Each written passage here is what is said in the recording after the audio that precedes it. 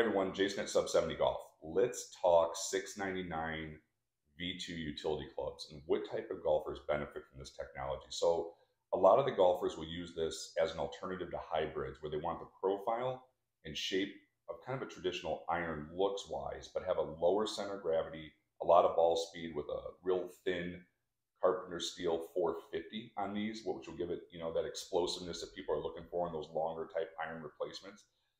But people get more confident sometimes with looking at that iron profile. So in the standard model on the V2, it's going to have a little bit more offset, lower center of gravity, and it correlates with the 699 V2 iron, meaning you can put these together, the specs will match up.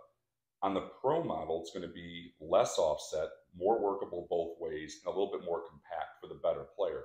Once again, also lining up with our V2 699 Pro. So you can combo set them, start them, stop them where you want to, but it really is an alternative to a hybrid club where you can get that speed, distance that you're looking for and ease of use, but keeping it looking like an iron so your set looks consistent. Any questions, of course, on fitting, shafts, anything like that, just reach out. We're always glad to help you.